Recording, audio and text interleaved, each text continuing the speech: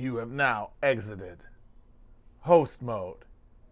You have now entered sicko mode. That's a song, right? By Travis Scott, the rapper. I gotta say, when I heard there was a rapper, I know I sound like an old man, but when I heard there was a rapper called Travis Scott, I was like, well, that's kind of goofy, but not having a rap name at all, okay, I can see that as a power move. Like there are porn stars, for example, who use their own names. Power move. Like I don't even need a handle. But apparently that isn't his real name. It's an actual rap name, and it's just a guy's name that isn't his. To me, this makes no sense, and it definitely tells me that whatever is going on with the youth today, I don't really understand it. Yes, yes, yes. Everyone's mad about the Empire mug. Deal with it. Okay, I'm sorry. I know people are mad about it, and it is just literally colonialism in a symbol, but the St. Andrews, the St. George, it's visually pleasing to me.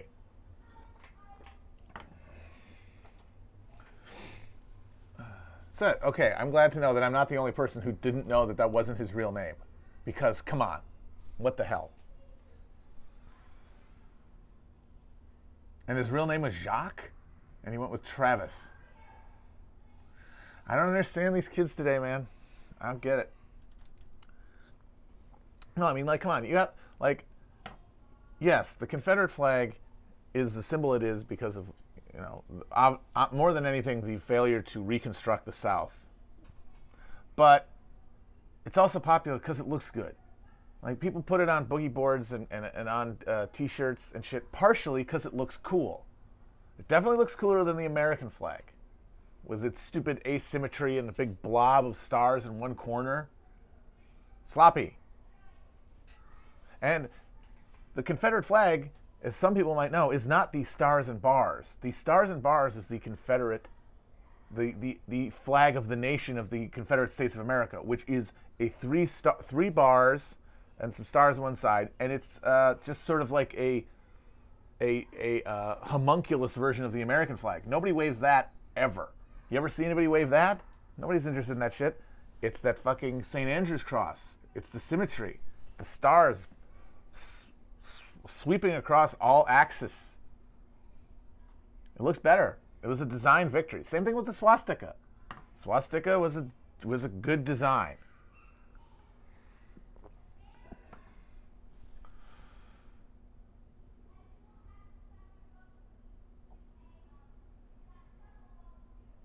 No, the thing someone asked about Posadism. I mean, it's not a tendency. It's a coping mechanism. It's a bit. And there's nothing wrong with having a bit. It's just your bit shouldn't take over your life. Unless you're Jacob Wall.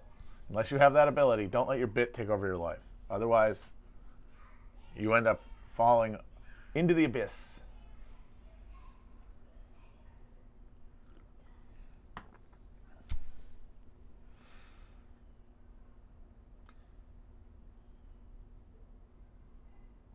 The most boring conspiracy theory is, like I said in the last one, the moon landing. Boring. Boring. And apparently impossible. Like, they shot the thing on 30 frames per second, which would have made it impossible to do the things that they did to make it look like they made it look in terms of, because of the atmosphere difference with the 30 frame per second camera. So they would have had to invent something and then keep it hidden for 30 years. And also what? So that they can win a headline war with the Soviet Union? Come on. I mean, the Soviet Union got a man in space first and a fucking satellite in space first. Did they win the Cold War because of that?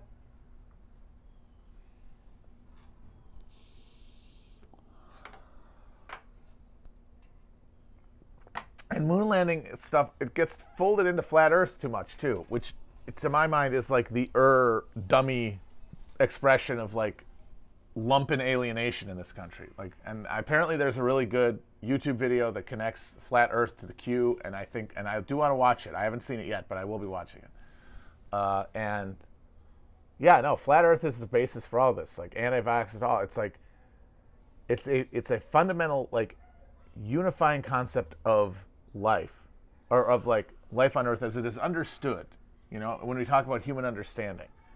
And because it is not in front of you deciding that everything is made up, that you have to be a certain kind of dummy to have that kind of response to the real alienations of life. I don't blame you, I guess. You can't really control being a dummy, but it is exclusively the domain of dummies. They're willing to just decide that everything they see is a fantasy because one thing they see doesn't correspond to something that requires very little in terms of scientific understanding or knowledge to get the notion of the Earth being a fucking round spheroid thingy. But the problem is you can't see it with your naked eyes. You have to trust science, and people don't trust anything.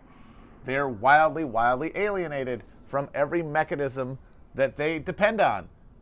But they still live within it. And so they have to create narratives to explain this. And one of the ones that have been used is, no, the Earth isn't flat. The Earth is flat because it looks flat to me.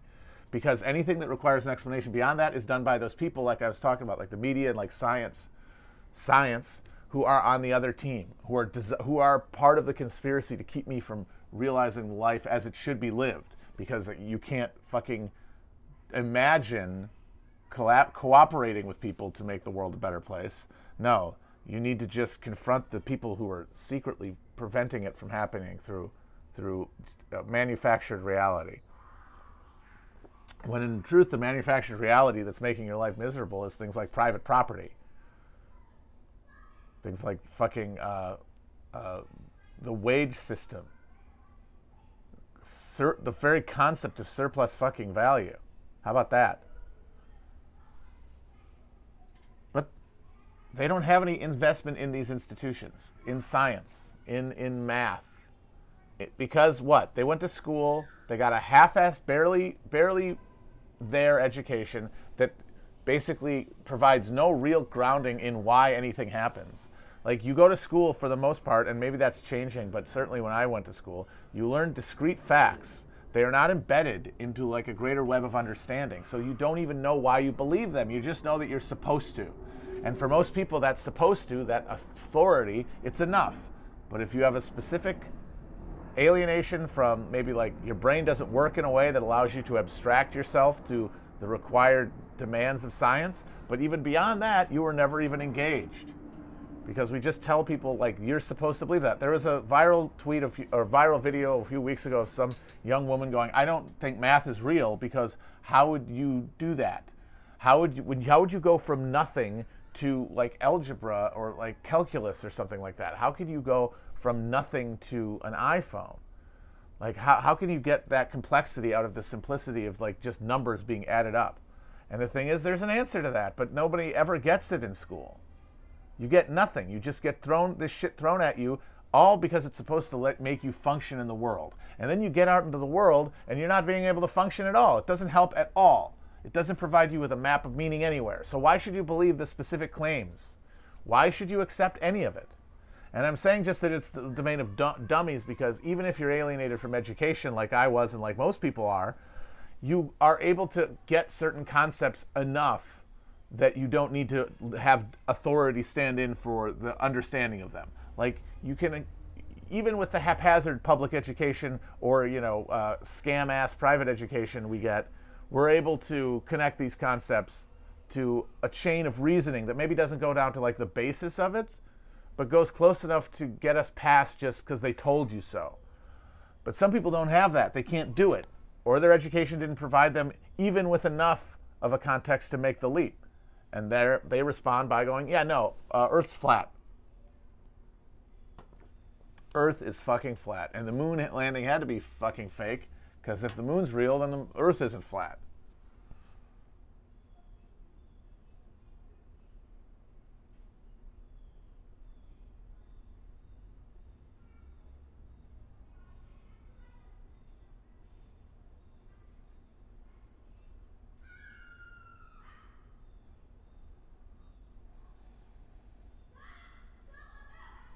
I mean, I remember I had a fucking Jehovah's Witness as a geology teacher in public high school.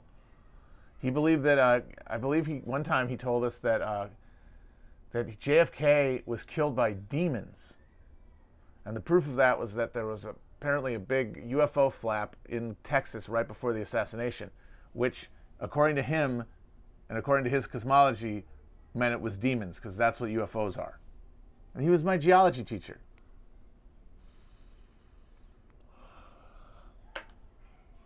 And so, but our only answer to this horror is to ridicule people, because no one can do the work, and more importantly, nobody can get a buy-in of trust, because everyone is trying to sell you something, and so nobody trusts anybody except you make some like emotional connection. Like you see Trump, and Trump is so much like you in a certain way that you invest him with like total trust, because how could you not trust him? He's clearly authentically you in a meaningful way. You recognize something in Trump that is in you that is so deep that it means that you have to trust whatever he says, because it's basically you talking.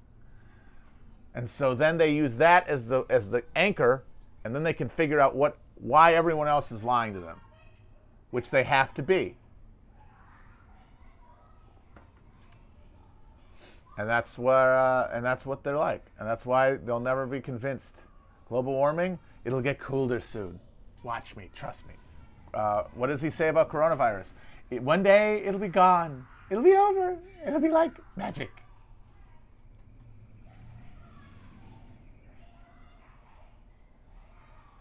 I also had a history teacher who looked just like a grown-up Ralph Wiggum, like shaped exactly the same and the same barcode haircut. And he, in science, and the thing is, at the time I was kind of like not really paying attention. I wasn't very engaged with school. I mean, like I wanted to get good grades, but like history class was not hard for me. That's the kind of thing like, yeah, no, I just read the thing and I tell you what you want to hear. And this guy showed a lot of movies. And now looking back on it, with only a few years, I was able to realize later, I was like, oh, this guy was propagandizing us. And not like even on a political level, at a religious level. He showed us Ben-Hur, and then he showed us something that was very weird. It was a video of a guy dressed up like a fucking, like a Bavarian, like in a fucking lederhosen, marching around in the Alps looking at art, explaining how the Roman Empire fell because they had a finite worldview. Later I found out, reading Rick Perlstein actually, he described this series of books by this series of films by this guy Francis Schaeffer, who was like one of the seminal figures in creating the modern political evangelical Protestant movement in this country. Had this series of films that were hugely successful and shown all over America, in I think theaters and also on television. And reading the description, I was like, oh, he was showing us that shit in public fucking history class.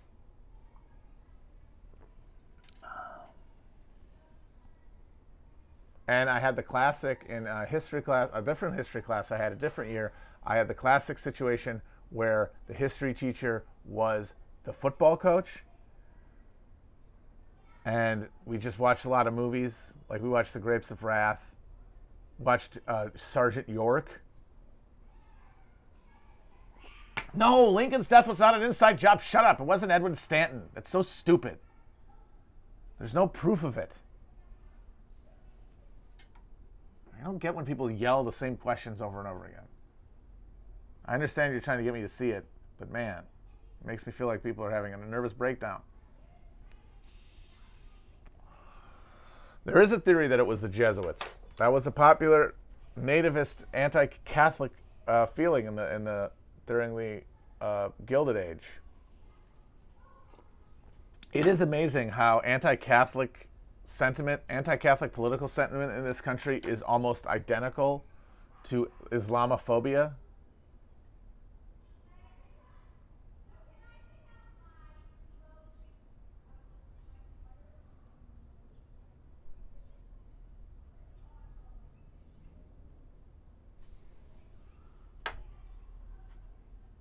I'm dappled right now.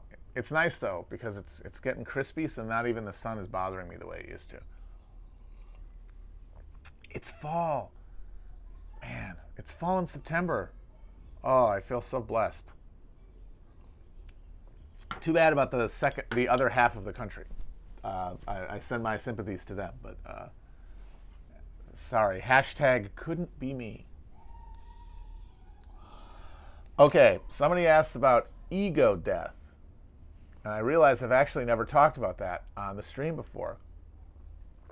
I definitely have experienced ego death one time. That was not the time that like was early in quarantine where I had my Satori moment that like realigned my spiritual axis. That was much milder. That was really just like an intellectual epiphany, a moment. This was earlier, and it was less powerful for me because I didn't really know what was happening at the time or even after for a long time. So I couldn't really contextualize it. It was just insanely weird, and I just didn't know my brain could do that. And what happened is that for worst of all, it's started with.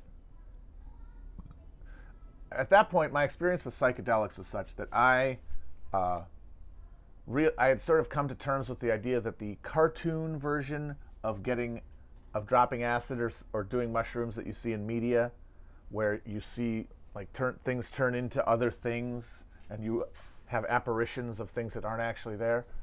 I had kind of come to the realization, oh, that's probably just made up. Like in reality, it's just sort of a sense. It's like just a sensitivity more than anything, and like sometimes that bleeds over into like seeing symbols and movements and stuff, but it's not transportive that way. First thing that happened was that I had cartoon hallucinations, as in someone I was talking to, their head, they looked like a bird, like the head was like a cartoon drawn bird, and I'm like, oh snap. At one point, like black things are coming out of my fingers and tendrils. And I see a room, I see into a room and it looks like a dollhouse room, like I'm in fucking Hereditary, like actual intense hallucinatory stuff. And then over time, what happened is like the hallucination took over my sight to the point that like I wasn't even really seeing anything in front of my eyes at all. I was just seeing patterns and lights. And then I just felt the sensation of falling. I not scared at all because I was like lying on my back. So, but I just felt like I was being pulled down, but not falling. Like it was at no point was I scared. I actually just kind of felt like this expansion, and then the lights took over, and that's where the ego dies in the sense that there is no more remembering it. You know what I mean? Like it is just a spot. It's like a warm glow. Because I remember this precise moment before I got to it when like the light overtook me. And of course, I remember coming back from it. But like, there's that space that is, it's eternity. It's that background radiation of unity and eternal oneness that we are all just a few degrees away from perceiving at any given moment. But the craziest part is that coming back took me a long time. So like I came into consciousness, but it was back to just being me conscious of shapes and colors and not really even feeling like I had a body or that I was seeing anything. And slowly the room took it resolution, but my body did not like have an end point. I was on a couch, and at one point I felt that like I wanted to move my arm, and in the process of moving my arm, I had to come back to being aware that my couch was separate from, or the couch was separate from my arm. Like I had to pull the arm off, not in a sense that like I could see, but that I could feel at a level of like, of convincingness. Like it felt that way. It felt like I was re-territorializing my arm away from the couch because previously they had been one thing. And so that's what that was. I had to separate my arm from the couch. And then slowly over more time, more things took definition and separation. And at the time, it was just sort of like, holy crap. well, that's ego death, but I didn't really know much more about it. It didn't have like a lingering spiritual thing like this did. It happened later. It's because I didn't know what I was experiencing, and now I feel like I actually do get what I was experiencing. I was getting to that point. I was getting to that awareness, that point of awareness, whereby you are no longer recognizing distinctions in time and space, and therefore are in an eternal space, i.e., nirvana, heaven, whatever you want to call it. I don't know. There's the words you're trying to get are always going to be clumsy translations that are, you first need to make sense to yourself, and then you have to tell them to other people. They have different definitions. It's ineffable. It's as inexplicable as you can't describe it any more than you can. You can't describe it to yourself. You sure as hell can't describe it to someone else, because the things you use to describe it cannot be applied, because that requires distinctions, and there are no distinctions. And that if that's reality, and this is all sort of a refracted illusion created by our species' overdevelopment of our sensory apparatus, then we can detach ourselves from the fear of separateness and the fear of attack against us as a distinct element, because we know, or at least we can feel, that we are not distinct. I mean, we still have to live our lives, but we can live them in a way that is not always being tacked towards a selfish craving of pleasure and a terrified repulsion at the idea of pain, to protect a thing that is essentially illusory, to protect, it's like a rampart around an empty keep. It's like the Dark Tower. You get inside there, you just keep going up, there's nobody in there. And then you open the door, and then you're back pursuing the man in black across the desert. But maybe this time you've got the Horn of Eld.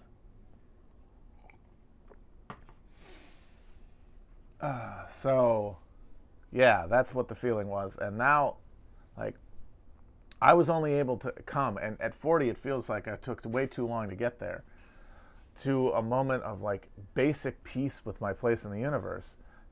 But part of me is annoyed with myself for taking so long, but the other part of me is able to recognize that everything that came before me made it possible, and in fact made it inevitable. And that nothing I could have changed, there's nothing I could have changed. At every step, my actions were determined. And they led me here, which makes me fortunate.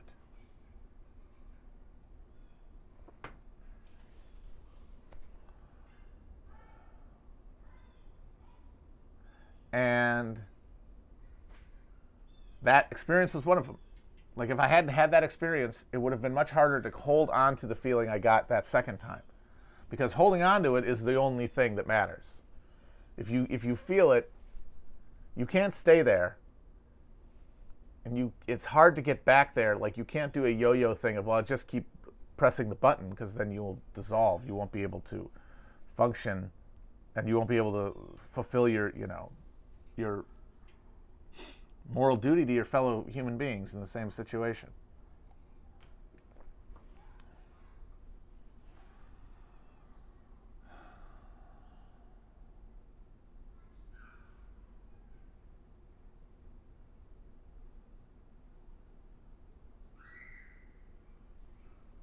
All right, no, I'm not 40. I was using it for a nice round effect. No, I'm an Oregon Trail millennial.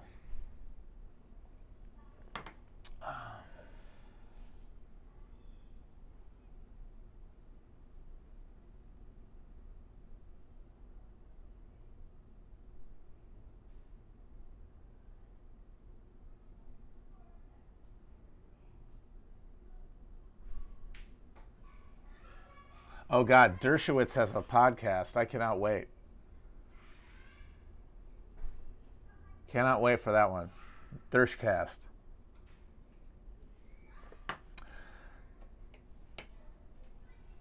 Dersh, who are your guys?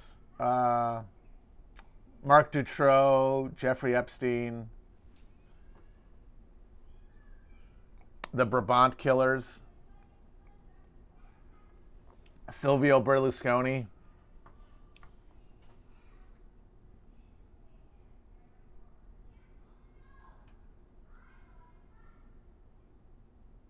Oh, we're not getting a Joe Rogan. We're barely getting an actual debate. We're sure as hell not going to get an awesome-ass Joe Rogan debate where they're choomed up in the garage. Not gonna happen. Not going to happen, I'm afraid, sadly.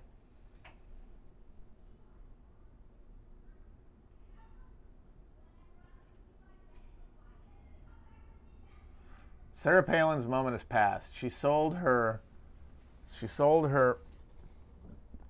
heritage. She sold her birthright for a fucking Instagram tummy tea endorsement.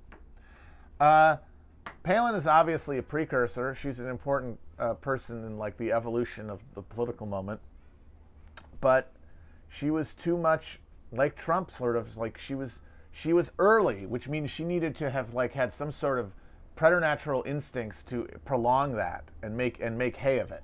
But because she was as dumb as the moment called for, someone to be completely transparent and to appeal to people on that transparency, like that authenticity, like the stupidity becoming authenticity for certain people, and then also, you know, the media part, or like the spectacle part of it, and like turning the whole thing into a TV show. But she was so authentically in the moment that she couldn't make the most of it, and so she has to be sort of a precursor figure. She just has to sit out there as like, oh yeah, no, she missed her moment. But you know, it couldn't have been any other way for her. She was never going to make it real. It was always going to be somebody after her. Hell, until Trump won, I thought it was going to have to be somebody after Trump. And I was like, oh no, we're here now. We're here now, and thanks in big part to Palin.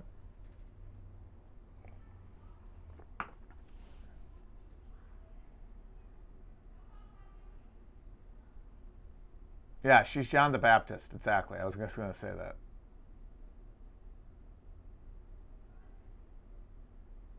There are no. Somebody's asked who should be the next Saturday Night Live movie from a recurring character. SNL, guys, swear to God, SNL really doesn't even have recurring characters anymore. It has recurring premises. Like the old days when SNL had, you know, your wacky characters, your Wayne's Worlds, your church ladies, your Rob the Copier guys, some of which became movies. Your ladies' men. That was an amazing one. Can't believe they did that. But current SNL doesn't really have those. There are a few of them, but like they make no impact and nobody likes them, and nobody woos when they see them, which is the mark of a recurring sketch, is when the character comes in, everyone's excited because they like the character. They don't do that anymore.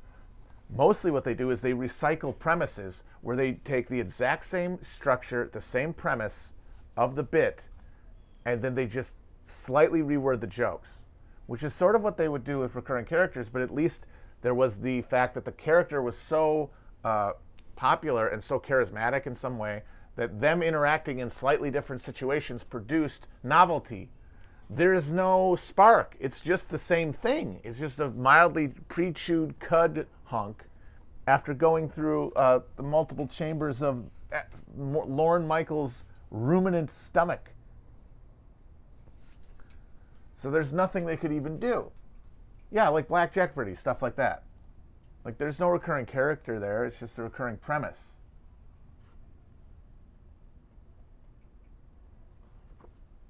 It's I have to say, it's one of those deals where, yes, that it was never really good, and it's always presentist, you know, in a sort of a hysterical way to say that SNL is only getting worse.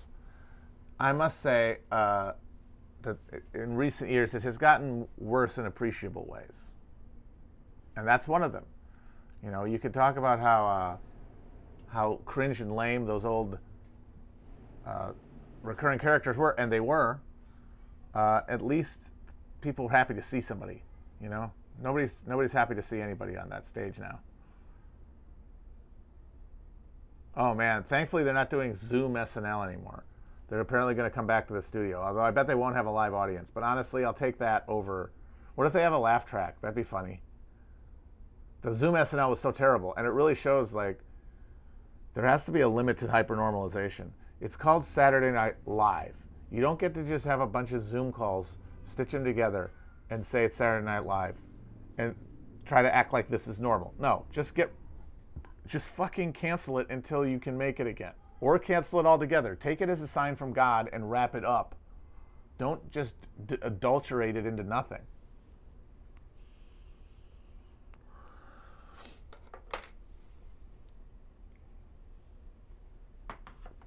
Kyle Mooney is okay. I guess he's supposed to be the good one there, but I'm not even a huge fan of his stuff. It seems very one note. It's like him doing a flat impression, a very good impression of an affectless teenager. But I don't... It's not even a character, you know? It's like Wayne was a character. Wayne was, yeah, this is like a party guy in suburban Chicago is like. And Kyle Mooney's deal is basically, this is what a flat affect Californian like guy is. Like a young millennial youth from the West Coast where they don't have affect, where they don't have personality. But he doesn't have a real name, and if he does, I don't know what it is. It's just, it's not great. And of course, Michael Che and Colin Jost, just some of the worst ever hosts, or Weekend Update guys.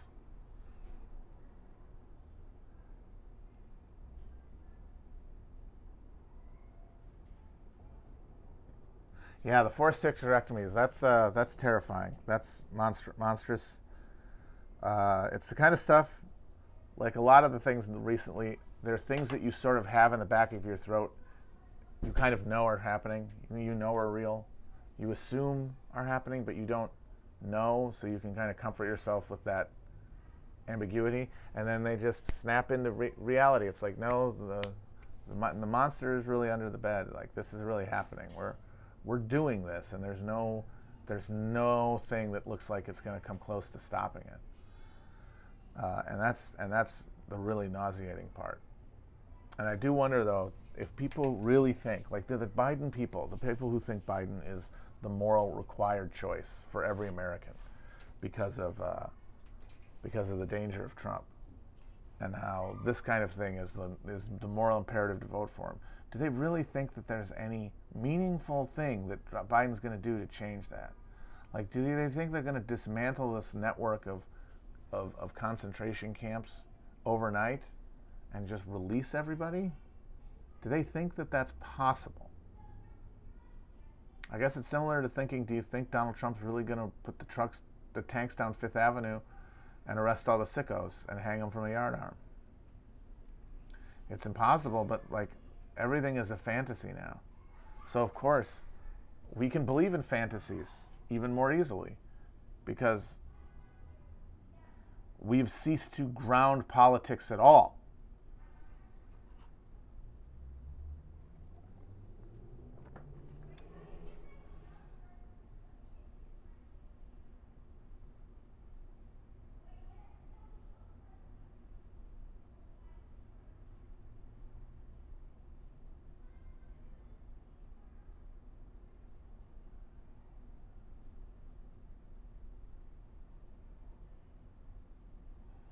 But anyway, that's an MP. That's not an MP. That's a YP. I really love not having to care about the race. I really love having to argue with people about whether it's my moral duty to vote for Biden. I love not having that argument again.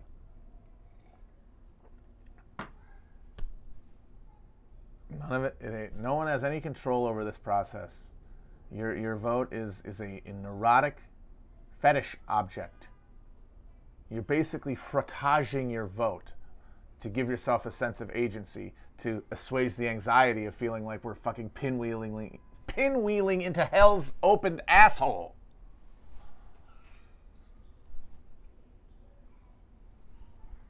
And so they have to fixate on it. And so they want to fight about who should I vote for? Oh, my precious vote. My one vote. Who gives a shit? and you're not coordinating it with anybody. I saw someone, this blew my mind. I saw someone on Twitter say, voting is not an individual moral choice. It's a collective action. And I am like, no, it is not. It is a action that a collective of people pursue, but they pursue it individually. There is no coordination. That's what we do instead of having direct democracy, is we all just say aye or nay. And that's independent of one another. We can try to do stuff like outreach to one another, but that is all secondary. None of that is able to actually influence it to the level where you can pursue coordinated activities. And so that means your individual joy is that. It's just that. It's one of literally 100 million of them. Thousands of which just get dropped into a toilet.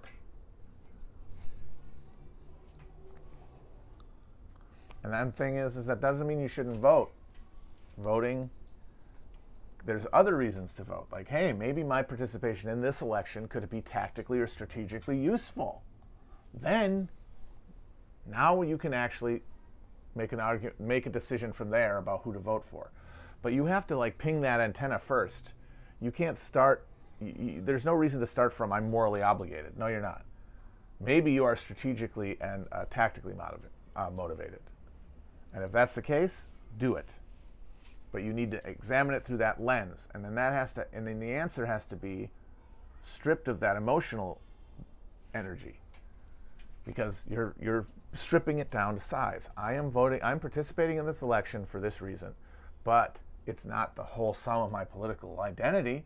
It is not the decision that I will take this day to direct politics, to feel like I'm participating in politics. No, it's going to be like the third or fourth most important thing I do that day or that week.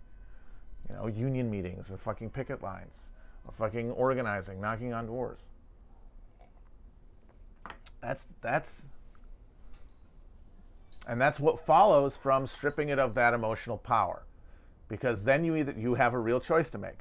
Am I fetishizing the vote because there's truly no other thing to do and that this is all I can do is hold on to this vote? Or does it get me off the hook from having to really do anything that I don't want to do anyway?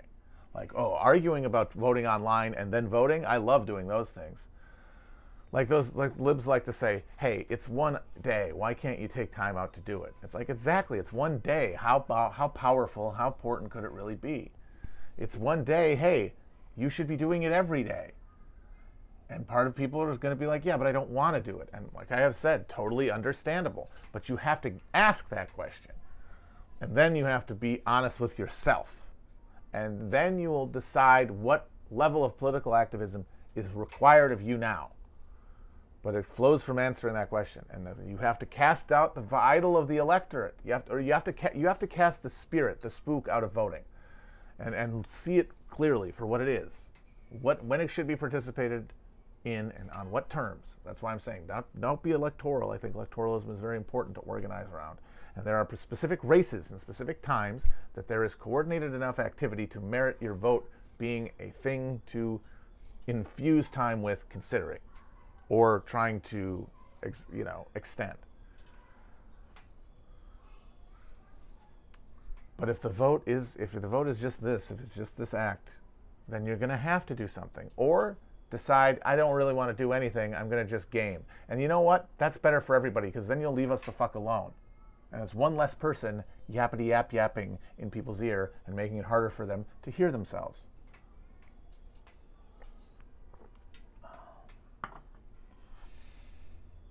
I think the Belden program is the answer. And it is very funny when I saw someone say, LOL, the Belden program, it just looks like it's orthodox Marxism. Yes, correct. That's the whole thing. That is why I backed Brace in his pursuit of absolute dictatorship over the left, because he's the only one of the few people I see out there who's got a consistently fucking orthodox Marxist analysis and isn't caught up in absurd, distracting baubles like PMC discourse or whatever the fuck, or like campism and arguing the finer points of America's empire vis-a-vis like emerging like multipolar world, like spending all the time on that bullshit because Brace recognizes that the only question now is numbers. That's the only question now, and he gets that, which I don't see many other people. Other people really seem to be thinking like, yeah, numbers, but what if they're Nazis, or what if they're PMC, or what if this alienates these people? It's like, that will sort itself out. And I'm not saying that provides a necessary tactical way forward. It just means that you cannot start from the premise of separating sheep from goats. You have to get the widest possible net. And whatever that means, I don't know, but it only comes from accepting that as a premise, which not many people have done. Brace has done it. So I will happily, I will be his, I don't know. I'm trying to think of which of the old Bolsheviks I would like to be. I've said Trotsky before, but I don't know that I don't really want to know if I want to end up that way. Maybe Felix Dzerzhinsky, the angel, the blessed, true believing angel of death at the Cheka, the guy who cried over every list of executions he had to authorize.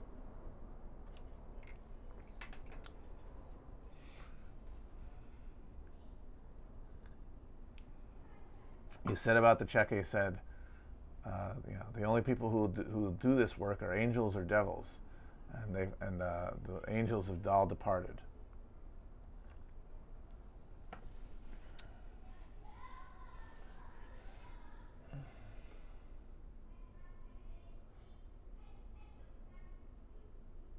Do the random humanities grad students on Twitter who call the Belden program fascist have a point? I mean, the point they have is that they want to protect their little racket. The point they have is that they are terrified of anything that removes the gatekeeping power that they have accrued to themselves, even if it be pathetic. And it is pathetic. It is still, it is a, they bind themselves in a nut and count themselves king of infinite bodies and spaces. And they don't want to lose that position.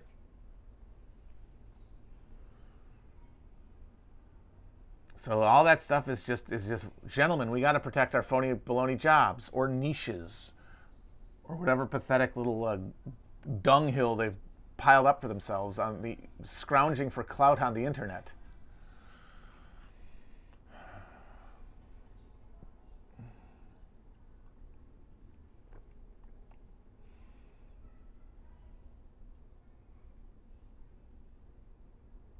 Let the body space the floor. Let the body space the floor. Let the body space the floor.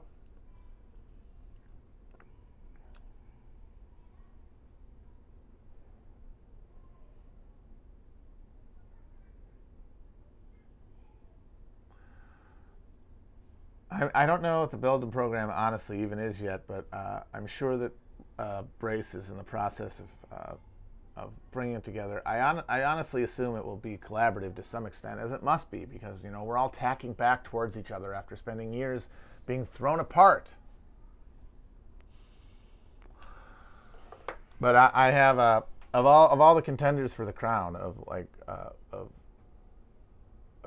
Lord Protector of the left, I have my most faith in him.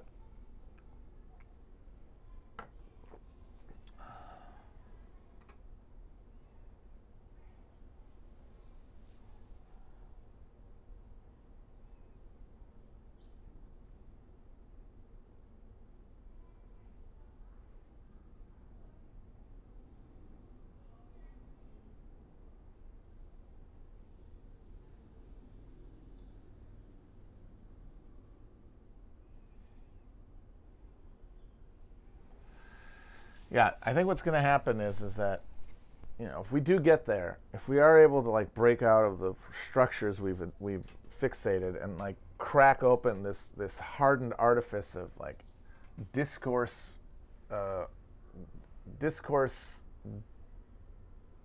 enchanted hysterics on all sides, some people are going to be pushed into becoming what people always accuse them of being, which is, right-wingers. They'll form the Tucker Carlson branch of the new Republican Party. For sure. They'll be in there. That's inevitable. That doesn't mean, that's not necessarily bad, though, because those people were breaking towards where they always wanted to be. Similarly, a lot of people who now are imagined to be of the most left and radical persuasion possible will absolutely crack off and go back to peddling wokeness within the Democratic Party, and specifically within the neoliberal wing of the Democratic Party. That's also inevitable, and that's fine. And both of them will say, no, I didn't leave the left left me. But it's like, no, bitch, they left you behind because you are remnants of a snake shedding its skin as it moves off of the online space that it needed to create a sense of self and needed to create like a vocabulary of action, praxis, if you will, that like could be then replicated elsewhere. But then it has to be shed. It becomes more a hindrance than a aid. And I'm not saying that it will necessarily happen, but if anything good is going to happen, it will happen on those terms.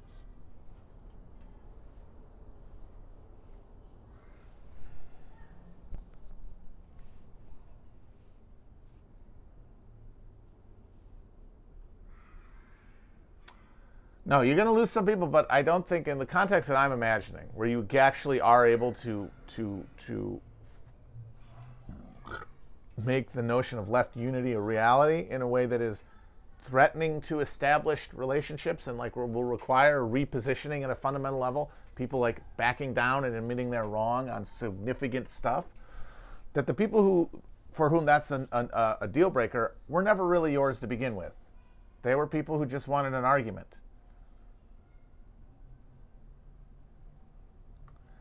And the thing that's going to shake them off is going to be the infusion of new people who will have no time for their bullshit. And that will render them less, they will get less enjoyment out of it. Their identities as being on the left will mean less to them. And they'll be able to reorient themselves towards another identity that is more satisfying. But the thing that's going to challenge them is going to be new people. And they will be, ideally, swamped because they were, in a sense, not in the sense that they often think of themselves, a hindrance. But this is, of course, all contingent on a new current emerging and finding real grassroots connection. And that is a big if. I'm just saying it's the only thing worth working towards.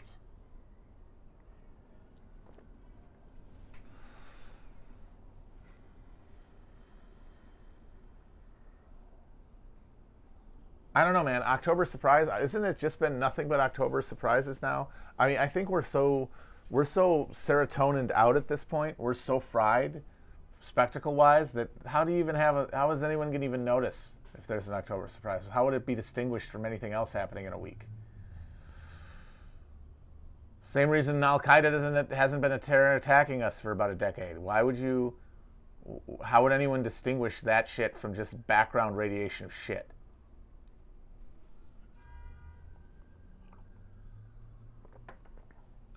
Trump is hilariously trying to do it with the vaccine thing, which is just so funny, but it's so transparent. Like I said, this isn't going to work the way he wants it to because nobody, even people who like him, trust him on stuff like this. They might trust his gut. They might trust that he is one of them, but they actually know that he lies all the time and like that he lies all the time because it owns the libs, which is what he needs to do. He lies for a purpose. He lies virtuously. And also also sadistically, which is one of their virtues. It makes other people unhappy. They love that. They love it. They love it, folks. Don't we love it? But that means that when he says something like, hey, we're going to have a vaccine by the end of the thing, like, they're already like, yeah, sure, buddy. But that means that people who are on the fence also aren't going to believe him. And so it's not even going to get those like waverers who are like, you know what, Trump tells it like it is. But they know on stuff like that, no, he doesn't. But who knows? If he pulls out some fucking like sugar water and they start doing like fake vaccination pilot programs, I will have to tip the cap just for the sheer brazenness of it. That's like Jacob Wall at the presidential level.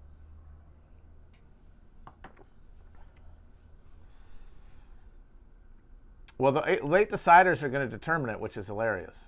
I know that there's a meme on the left that this is going to be a low turnout election because of how little enthusiasm there is for Biden. And that might be the case, but it would go against the trend of elections since 2016. All of the races we've had, almost, or a large number of them, especially lately, even at low levels, even at like state race levels, are seeing participation far in excess of 2016.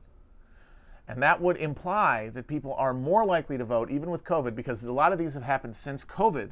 A lot of these primaries and elections have happened since COVID.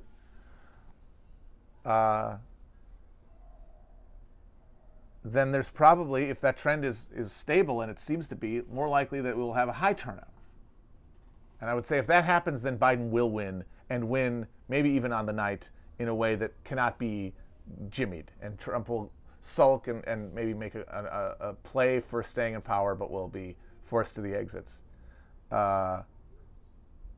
Because the more people vote, the fewer of them are people who have had their brains just like acculturated into like cottage cheese by the reigning cultural narrative that has dominated the experience of living in this country for the past 4 years, while everything has gotten drastically, horrifically worse materially.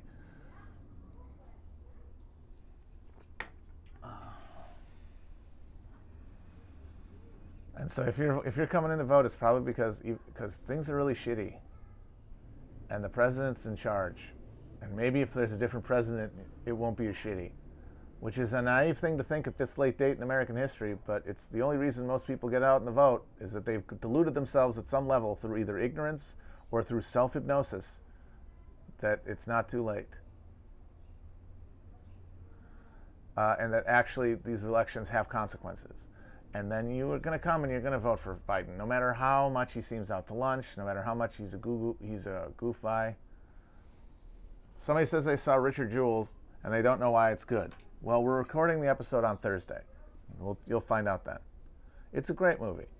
People are going to be mad at us probably for talking about it, especially now with everything else going on. But it's the only piece of artwork, really, of its like budget or anything that or profile that I can think of that is actually correctly identifies the dynamic at play within the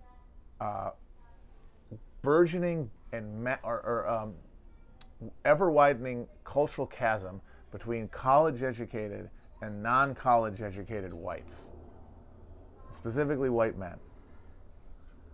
It's the background radiation of so much cultural hysteria, and no one really gets it. They can't even explain it to themselves. They can't express it in art. And this thing got it better than anything I've seen. And that's what we're going to talk about on Thursday. Richard Jewell.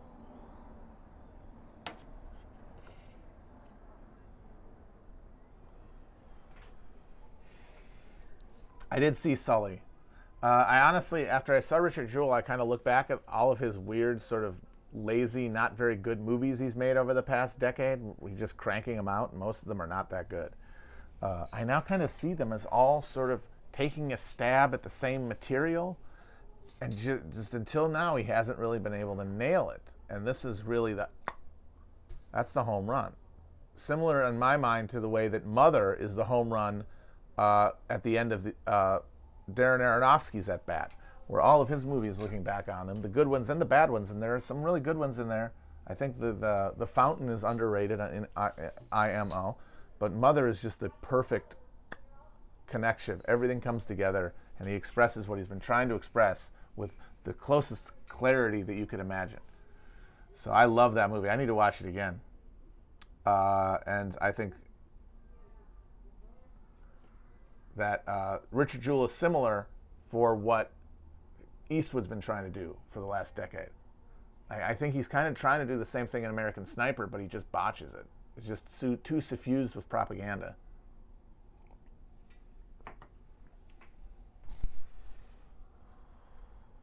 Wrestler was good. I like Black Swan. I know it's very hysterical and cringy, but that's part of what I like about it, is how it's got, like, that's one of the strands that he pulls for Mother, is that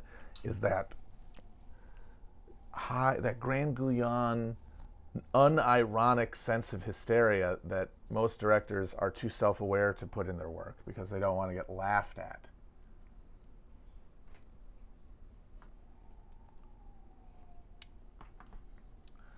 And Mother is super masturbatory, but I still love it. It's, among many other things, it's about art, which is masturbation.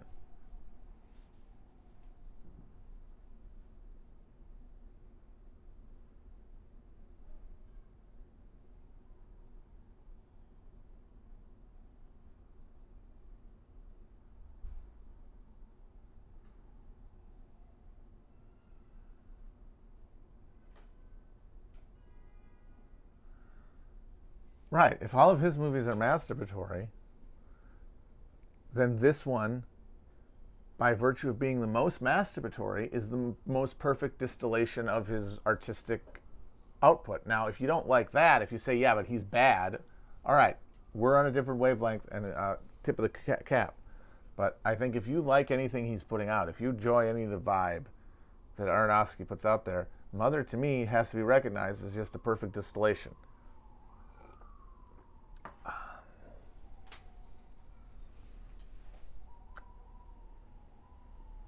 But yes, Clint Eastwood, or I'm sorry, Richard Jewell is Clint Eastwood's mother.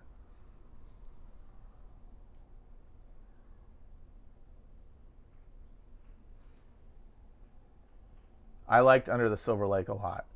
I thought it paired very well with Once Upon a Time in Hollywood. It was about the way that we are sort of captive to the shadows that dance upon the screen.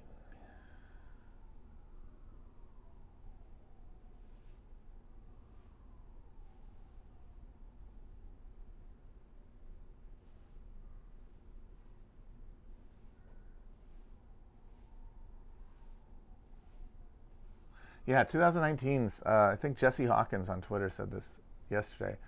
You look back at 2019, that might have been like the swan song for film. You know, it was a strong year. And a lot of the movies were about, you know, sort of the majesty of the art form, like Once Upon a Time in Hollywood. And it's just a sign that maybe it's time to wrap it up. We're not getting rid of narrative, like, we're not getting rid of, you know, light and sound and all that. It's just moving to the television. It's just all going to be TV. Even if it's 90 minutes or even if it's 2.5 hours, it's still TV. It's TV. It's all TV. And TV is not as good. It just isn't. So we're going to be basically bidding adieu to an art form, which it's not like it hasn't happened before. You know, there are plenty of extinct art forms.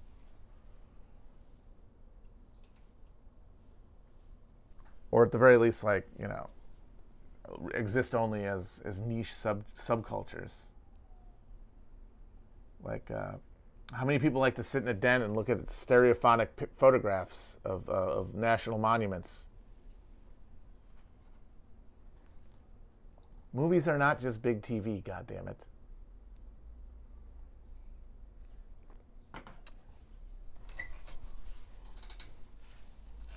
And there'll be some fine TV.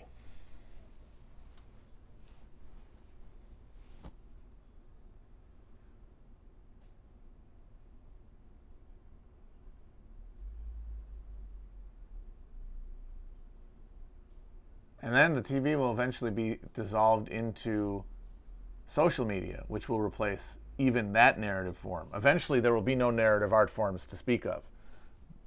It will be pure social media. We will just be looking at each other. That will be entertainment. And there will be no need for narrative architecture of any kind. We're just going to be shedding art forms as we go, and it just turns into parasocial relationships.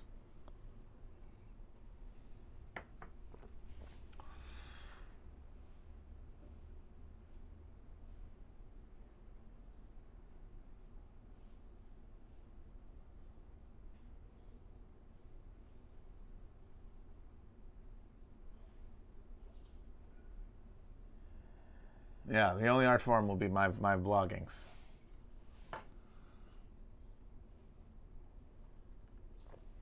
All right. Maybe one question.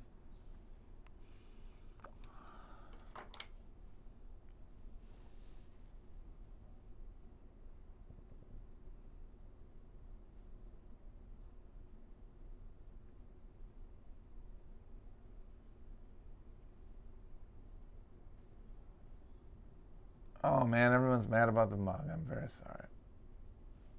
Someone asked about aliens, UFOs. I would say more likely interdimensional than interstellar. Because I think we could have a ton of life out there, but there's no reason to assume that there's even a way to get to a societal complexity level to allow for interstellar travel. That,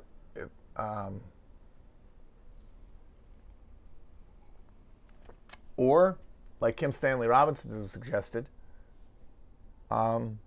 maybe a society gets complex enough to do that, they wouldn't need to, because they would have figured out how to make the planet they're on good enough. And they wouldn't need to go and try to conquer the unconquerable distances, because they would be able to be fucking at home in the world that they're on. Like we all need to be. Like we need to fucking be able to accept this and not always be thinking with that American mentality, that free real estate mentality, that somewhere we can offload all of this pain by finding a new frontier. That's a delusion, and you will burn out seeking it. If you a society that is able to check its horrors, check its exploitation before it throws homeostasis completely off and destroys the ability to reproduce socially, because the relationship between the species and the fucking planet has been tipped into a permanent imbalance. Fucking make this thing work, for Christ's sake. Terraform this fucking planet. And if you did that, then if you got to that point, it would never occur to you to even try to do that. Why would you have to? Maybe as a lark, you might put some, guys on the Mars for science, but you wouldn't direct your energies that way. So that's another explanation. But maybe, I think if their technology exists to breach one of those things, I think the technology is closer, in my mind anyway, to potentially pop through space-time. I'm sorry. It seems to me that the technological requirements to pass from one dimension to another are theoretic. I don't know. This is all just me pulling shit out of my ass. This is all just hunches. I have no real understanding of science. It just seems to me like it's more possible than getting something that can go that far in any kind of meaning time scale that we could conceive of. It would be relevant.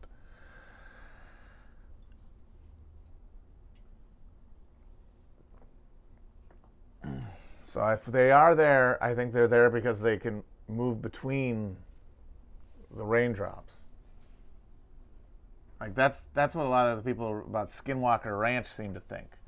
Like that experience there, it feels more like kind of a place where there's just a thin membrane for one reason or another, induced or natural, where like there's just passing between is almost, it's not even intentional. It can happen accidentally. A thinny in the terms of Stephen King's Dark Tower universe.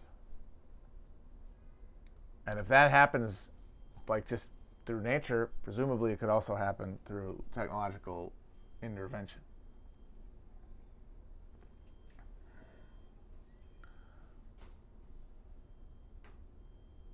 The Venus shit is interesting.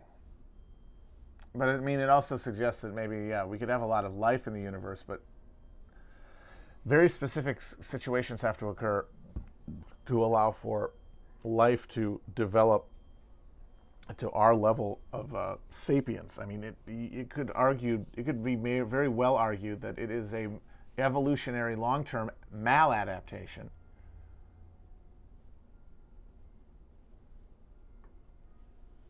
and that most The vast majority of species aren't going to get to that point, no matter where they are.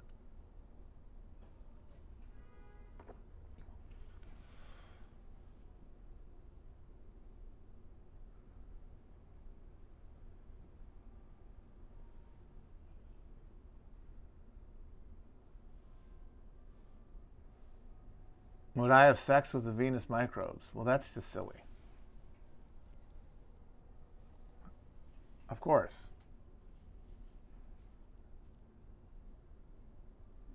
Close encounter of the 69th kind.